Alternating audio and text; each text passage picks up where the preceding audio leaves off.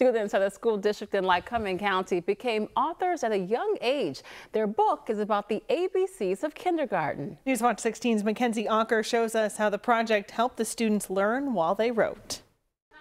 Dozens of children's books are in Maddie Carpenter's kindergarten classroom at Cochran Primary School in Williamsport. But one book stands out, written by Mrs. Carpenter and her students. It's called The ABCs of Kindergarten. These kids in kindergarten, I just feel like they're learning so much. Most people just think it's coloring or, crafts, and we're really pushing them so far. And I just really wanted to document how hard these kids are working and how much they're learning. Mrs. Carpenter and her students started working on the book in February and sent it out for publishing last month. And it took us about a month because we had to, as you can see in the book, we had to write it all, and then we had to draw pictures for it too. So every kid had 2 jobs. To write down ideas for the book, Mrs. Carpenter hung up pieces of poster paper around her classroom with letters of the alphabet on them. We talked about the ABCs, we found a word for every letter, and then we had to write a sentence about each one.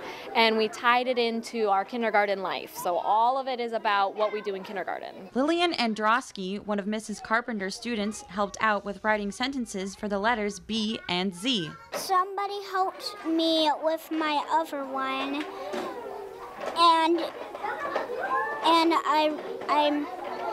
I made books before, but they were made out of paper, and I